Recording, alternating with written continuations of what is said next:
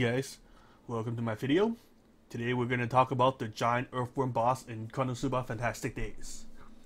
This boss is currently the most annoying boss up to date. Let me show you why.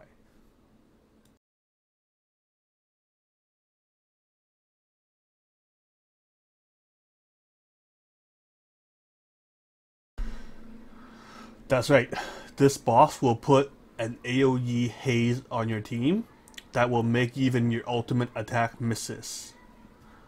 What this means is this will put a lot of randomness, or RNG as we say, into the fight.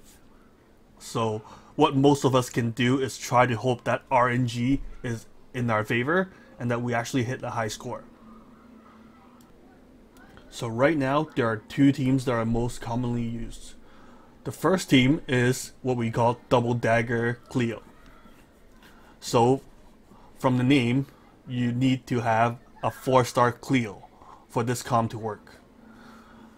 The gist of it is you will use Melissa's defense break and either one of 4-star Chris or 3-star Erica to do the damages, while Cleo will support your team without dying.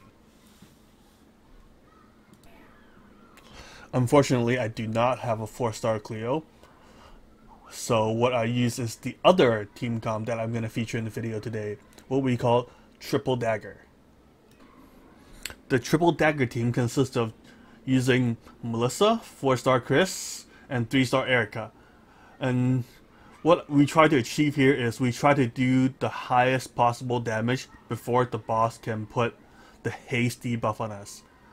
This team is also very RNG based because what we hope that is that A, the boss will misses the haze attack on us, and 2, and that will hit even if the haze hits our team.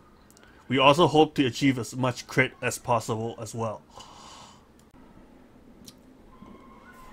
So at the end, you might go for using 3 to 6 runs without actually doing a decent amount of damage because of bad RNG on your side. What we could do is hope that the new event coming up or another new banner will show up that gives us a unit that helps us run better against this arena boss.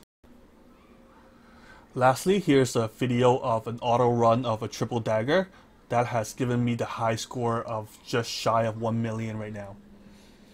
Thank you for watching this video, guys. Please like and subscribe. I'll see you guys soon.